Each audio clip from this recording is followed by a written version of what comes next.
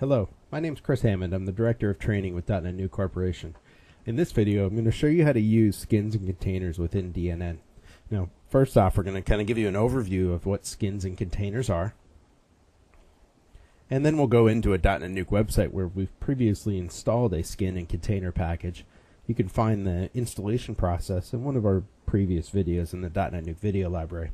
Then we're going to take that skin and container package and apply it to our portal, and then adjust some of the individual pages on our website with various skin layouts.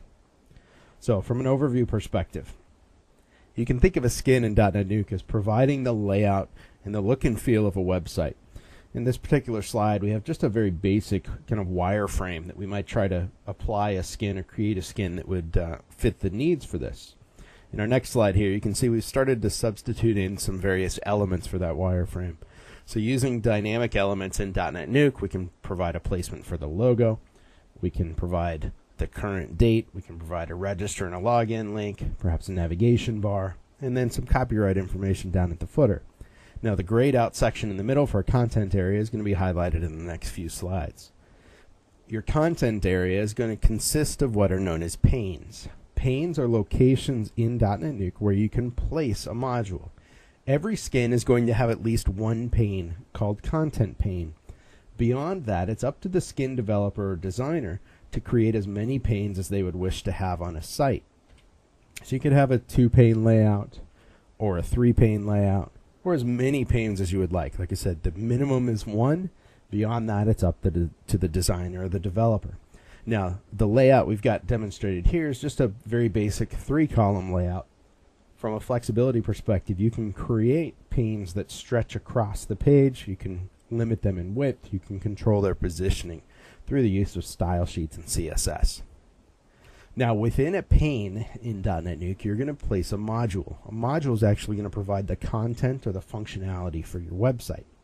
This is a very basic approach of just putting some lorem ipsum text, placeholder text into a single pane, into a single module. Well, on the next screen, we're going to start talking about containers. A container wraps around a module. And now just assume that the previous page for the content had this image and this text, even though we've changed text from page or slide to slide here. What we've done is we've wrapped that content in a container. Now, a container will typically provide a module title. It may highlight that title with some sort of a background or a different font. It will also have the ability to wrap the content itself with a border. And in our case, this demonstration has a border around it with a slight gradient in the background for that particular content. So the container wraps around the content on a page or the content within a module. And here in this particular slide, we've just kind of put everything together into a single DotNetNuke page with a single module. Has a very basic title there highlighted in that off-color blue. And then the content for a module being displayed within the middle of that container. Now what we're going to do is we're going to switch over to a DotNetNuke 5.6.0 professional website. Everything we talk about in this particular video applies to both DotNetNuke Community Edition and Professional Edition, as well as the Enterprise Edition of DNN. So here in this particular DotNetNuke website, we have our standard home page, which has 3 modules on it. We have some additional pages that have been created. Page 1 has some child pages underneath it. The test page has a very basic page with 3 modules added to it. Now, there isn't any content added to those modules yet, but we'll add some content and play with the content in a future video. Now, what we're going to go ahead and do is we're going to apply a skin that we've previously installed to our DotNetNuke website. And we're going to do that by going to the Admin Site Settings page. Now, from the Site Settings page, we're going to go into the Appearance section. We're going to skip over a couple of the appearance options. We're going to go straight into the Portal Skin and Portal Container option. Well, what we can do here is we can define the skin, the default layout, the default look and feel that every page on our DotNetNuke website is going to utilize.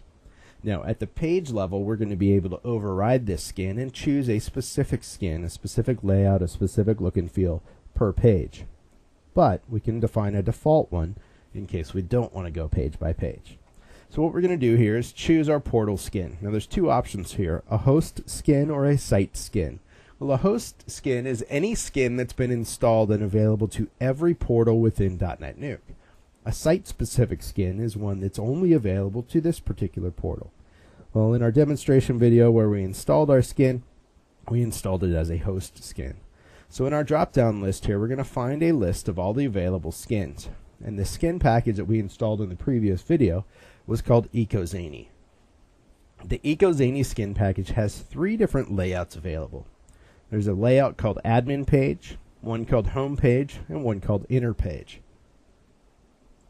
Now what we're going to go ahead and do is we're going to choose the default skin to be this inner page layout. Then we'll go to the home page of our website and choose the home page skin specifically for the home page. The portal container defines the default container for every module within our DotNetNuke portal. So you can see we have a number of different containers available here. Some of those are part of the EcoZany package that was previously installed. So we can come in here and choose a specific container. Now you can see there are a variety of containers here. They all provide a different look and feel. So we're just going to go ahead and stick with this green title big to start out with.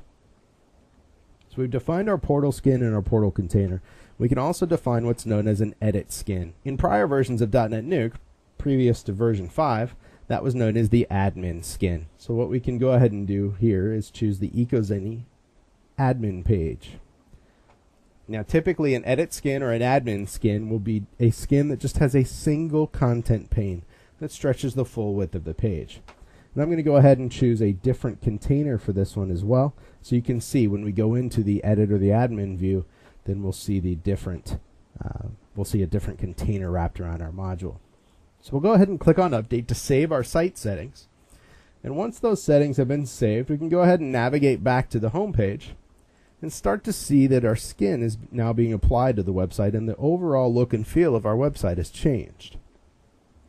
So if we go to the home page here, you can see the look and feel of the site has changed quite a bit. This particular skin doesn't work with the logo that we have currently selected on our site very well. It has a very fixed height and the logo is a little bit too big for that. So it has some wrapping and issues where it's being hidden. In a future video, we'll see how we can change the logo of our site. But if we navigate to the various pages on our site, you'll see that all of the pages are now using this new skin.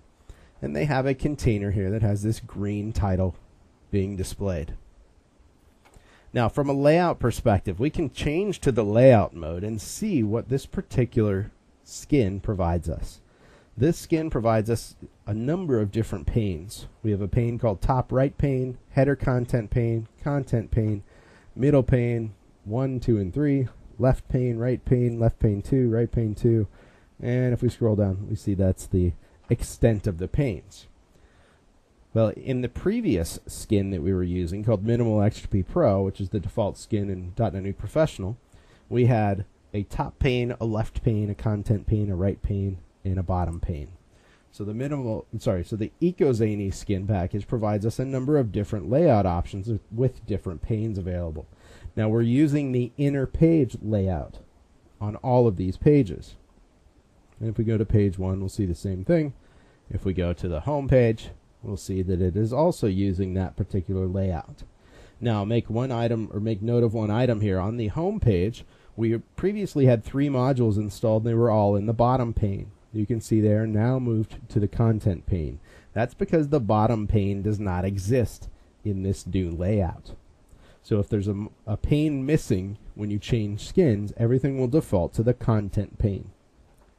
Now what we can go ahead and do to the home page is we can change the current skin that's being applied to the home page. So we're going to go to the current page option. I'm going to choose the skin option here, and I'm going to go ahead and choose EcoZany home page. So we're basically saying on the home page we want to use a very specific home page skin as opposed to the site's default skin, which is inner page. So you can see the layout has changed a little bit. We have a top right pane. We do still have a header content pane, a content pane. And then we have middle pane 1, 2, and 3. We no longer have the additional panes that were down below on that previous layout. If we switch into edit mode or view mode, we can see what this impact has on our existing .NETNuke website. So this was just a brief overview of how we can go in and start changing skins and containers within .NET In a future video, we'll deal with actually changing a container on a module and at the page level. So for more information about our .NET training, I'd encourage you to check out our training page under the Resources tab at .NETNuke.com. You can find a listing of free videos as well as an upcoming schedule of our webinar-based training and information about our custom on-site and online training options. Again, this was Chris Hammond with .NET Nuke Corporation. Thanks for watching the video.